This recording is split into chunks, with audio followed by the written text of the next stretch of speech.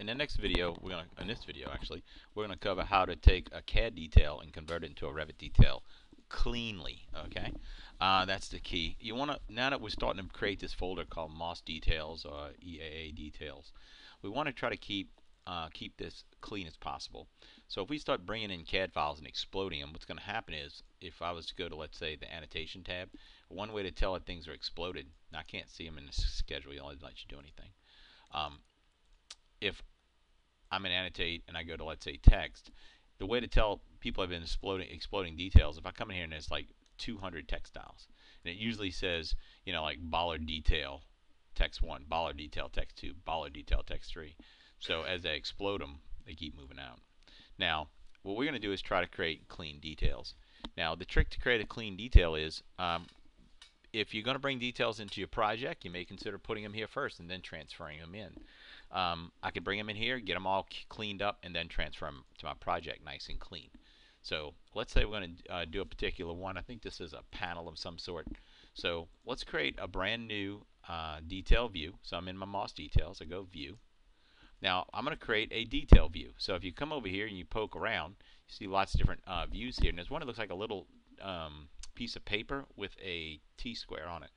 Now some of you younger people probably don't know what that is, but that's a tool from the way back when in the dark ages. There you go. So there's a little T-square sheet, right? So at this point, I'm just going to call it drafting 1 and hit OK. We'll rename it once it comes in.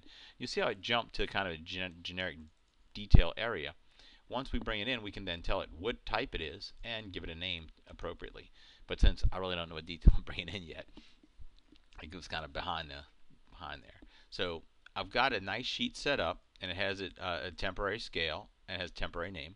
We'll go to Insert, and then we're going to link a CAD file. We'll link the CAD file. Now hit Link CAD. Now when I link the CAD file, you're going to get this dialog box. I'll go through that again. Under Insert, Link CAD, Insert, Link CAD, and it's going to throw you out to this view. Now at this point, I'm going to go to my desktop, and on my desktop there's a Revit training folder. If you go to the Revit training folder, you'll see one of the folders in here that says Details, RFA, DWG, and maybe ID, depending on what folder you open up. When you open this up, you should see one. For instance, I'm going to go, let's see, I'm looking for something that may not be so overwhelming here. Yeah, thought I'd have an easy one. So you can kind of pop through them, see which one you want to use. I've got that electrical riser or rebar placement, overhead door section. I don't know. So we got a few of them in here. Rack detail. No, I just did a rack detail. So rack detail. Now you'll notice everything's yellow. Now if you want to try one with the rebar placement, see it has colors and the line weights there. Whatever one you want to use is up to you. I just want to show you a few of them here, and I'm going to say preserve the colors. So as they come in, I can see what's happening. I'm going to hit open on here, and you may see it, you may not, but it's going to bring it into that view. Now I was lucky enough to see it at the bottom. If not, just type ZE for zoom extents. Now sometimes, if you think back in the CAD world, you may have drew this 1/8 inch scale. You may have drew it actual scale. You may do a 1/4 inch. I really don't know what scale this was drawn to. So what I'm going to do is I'm actually going to come in here and put a piece of text right here. The text height I want it to be, which is 3/32. So I'll go Annotate. I'm going to go Text, and this is just a way for us to get an idea of the right size of this detail. I'm type test. Now on this one happens to be that text and that text happens to be pretty dang close. But what if the scales were off? See, if this scale was said maybe an 1/8 inch, you see how big the text is? So that's not an 1/8 inch detail. That detail is done at another scale. So I'll start to poke through here till I get that detail where the text and the text pretty much line up. So this one was drawn to 1.5 inches is equal to a foot, whoever drew this detail. So all it is, I put a piece of text in there. And did that work for you? How about you? I know you're in cold medicine, so we're going to move slow. Okay. Richard, were you able to bring it in? Okay, so we got it in there. And we had this little piece of text. And that way, by changing the scale here, we can make sure we're drawing it at the right scale. Because sometimes they look weird. Like, why does it look so weird? Because the scale's jacked up. Now, what we're going to do is, We're not going to explode it, but we're going to see the line work here. Now, let's say this was done in, let's say, an AutoCAD setup where red was a thin line, green was a little thicker, yellow was a little thicker, cyan was a little thicker. If I know that, if it's coming from my CAD files, I can actually go up top. I'm going to go to now Annotate Detail Lines. Here's where we start cooking with gas. I drop this down, and notice we have all of our line types in here from our template. Line number 1, I'm going to say pick. So I'm using a little thin line, pick, and here's where you get pretty cool. I hover over the line, hover, tab, see it picked that whole line. Hover, tab, pick that whole line.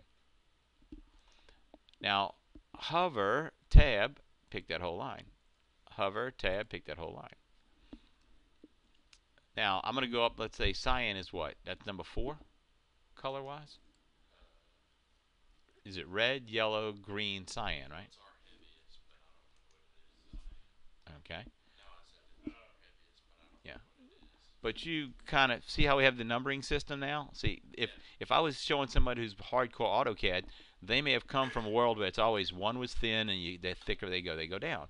So they could take that 4 now and say pick. They'll hover, tab, pick. Hover, tab, pick. Hover, tab, pick. So now sometimes it'll work, sometimes it doesn't, but notice how I'm picking. And what I'm doing is I'm tracing over it. Notice it's not that complicated. Hover, tab, pick. So I can get this one to work. Pick, hover. It's all right. Tab, pick it. Hover, tab, pick it. Tab, pick it.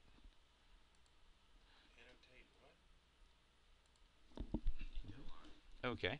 I'm sorry. Annotate, detail line. Now, see, you got that on center. Drop that down to maybe just 1, or whatever color you want it to be. So 1 would be red. Then hover over that red line. Hover. We have to use the pick tool, which is right, that green one. There you go. Click on that. Now hover over the red, hover, and hit tab once. Now pick. And then see it just trace that red line. And now you can go around this detail. So I'll do that again. I hit escape. So how we did that was I said detail line. I'll look at the color. It's cyan. So it's cyan. Then I'm going to go to 4. Again, that's just however you guys do it in your office. I'm going to use the pick tool, and I can pick the lines. 1, 2. Now, if I want to use the tab command, I see that's a 1, so I'm going to go up top. Set this to a 1. Hover. That's what you say it when you're from New Orleans. Hover. Hover. Hover. Tab, pick. Roll on this side. Hover. Tab, pick. Once you've got that in play, come put some text in, right? Now you notice the text size is right. We know it's working. So annotate. Text. I'll use an arrow, right? Go 1, 2, 3, and type in slab blah blah blah blah blah. Final thing we do is I take that detail, I go ahead and I delete it. I'll just say hide in view right now. Element. And notice how quickly my detail is coming about. These are all CAD elements. Now I'm just tracing line work. You can use the detailing tools in Revit.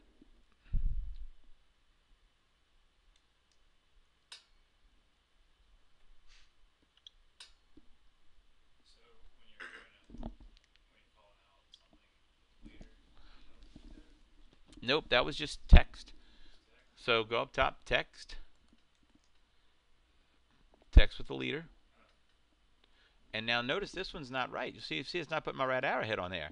But see, if I go to put my text and I use my text, MA text, see it puts the right arrowhead on and everything because we're pulling from the template. So being that we started from our template on this, how easy that makes it work. So I'm going to go ahead and unhide that detail. Unhide and view. Turn that down.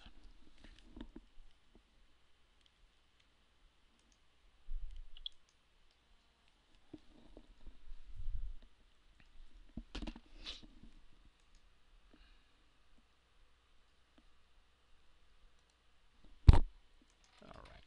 So now we go back. You want to put a dimension in here. Annotate, dimension. All right. Now, if you dimension, you have to dimension something in the project, because when you remove the detail, you might lose the dimension. So, but go ahead and annotate it up, and you're good to go. So again, that is annotate, detail line, pick line, and then pick the color that matches. Again, in this example, so I pick, and that's the top of my slab.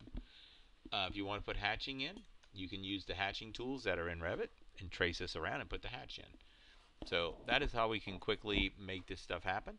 Another thing is you can do pretty much what I think Kyle did. You just went into the Cad file and cleaned it up and then just brought it in, right? And left it there. I would I would link the CAD view, and then I would go over it because I wanted all the text, like all the notes, to be the same. Mm-hmm.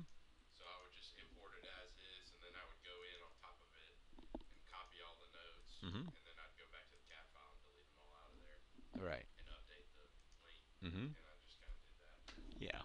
And that worked. Now what this is doing is it may take a little bit longer, but once you're done with it and you take that final detail, that CAD detail, and you get rid of it, you go ahead and get rid of it. That's pinned. We go ahead and get rid of it. Then this, for anybody else that wants to edit it, see, it's all Revit entities now. You could also, which we talked about the other day, we have the component details, right? Detailed components. And if we had some of them in here, like CMU, you can still use these. And I saw, and you had used some, like for the head, jam, sill details. So within here, we have these detailing components, like break lines. Yeah. But you could even use them in here, as you can see. So that is just a way to kind of cross the I guess the divide, because you were originally coming from CAD. Now we're in Revit. And this is 100% Revit, so we're not gumming up our project by exploding CAD files. If you continue to explode CAD files in your Revit database, it becomes corrupt. That's just something you want to consider. Now, right. Mm-hmm. And notice we have our line weight in here. It's got a particular line weight already. When I pick on it, you can see that. See, that's the number 4. So you can change them if needed. Roll over this, tab this guy, say, oh, it needs to be heavier, just like you would in AutoCAD. Make it a heavier line, right? So How do you select the text? you don't. You actually just have to type the text right on top of it. Okay. So you're just using the line to trace the line work. Oh. So let's go ahead and do that again. So did we able to get the line work to work for you? Yeah. Okay. I just was trying to go to the next one, change the leader. No, what you're gonna do is hand put those in. Oh, okay. So a little bit of a pain, but you'll have to go ahead and just re-put those in. That's okay. Now that could be somebody, you get an intern for the summertime. I know that's what I did for a couple summers while I was working. I worked at an engineering firm, and I did CAD details. So there we go.